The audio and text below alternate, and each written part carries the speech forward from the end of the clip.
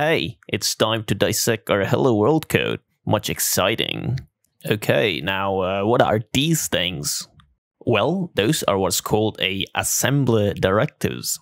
And those directives are just special information to tell the assembler on how to produce the machine code. For example, these section directives, they are used to tell the assembler on which section all these code's supposed to be put into. So after a section directive, everything that is below it will be put into that section.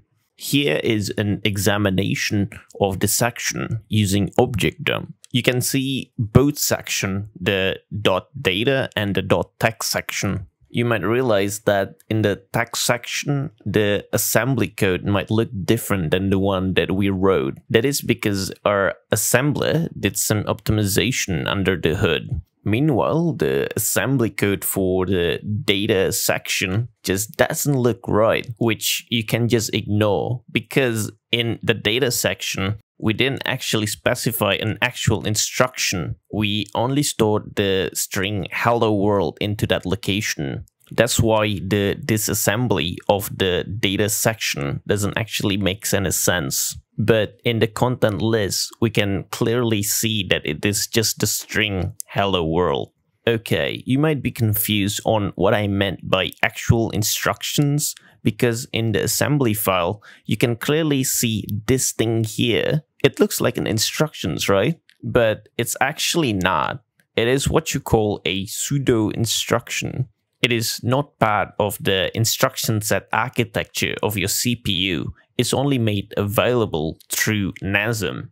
And this DB instruction, it just tells the assembler that you're gonna initialize data of size byte into this location. What is that location, you might ask? Well, the location of any instruction will be the offset from the section it is defined. So, for example, if we reassemble our code with this command, then open the file hello.lst, you'll see that each instruction has a corresponding column displaying the offset from the section and the opcode for the instruction.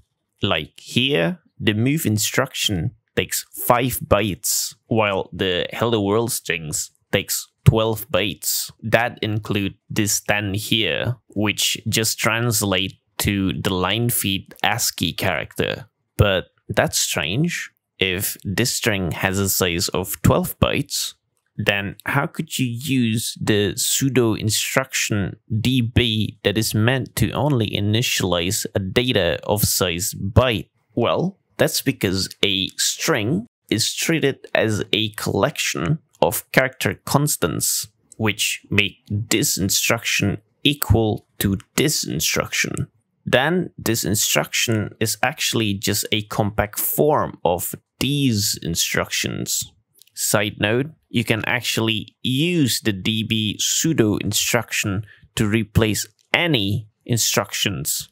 For example, I can replace this move instruction using the DB pseudo instruction and set the operand equal to these hex here, which is the hex representation of our move instruction. Then, if we reassemble our code, it'll work just like previously. Alright, that's a lot. I'll continue on the next video. Goodbye.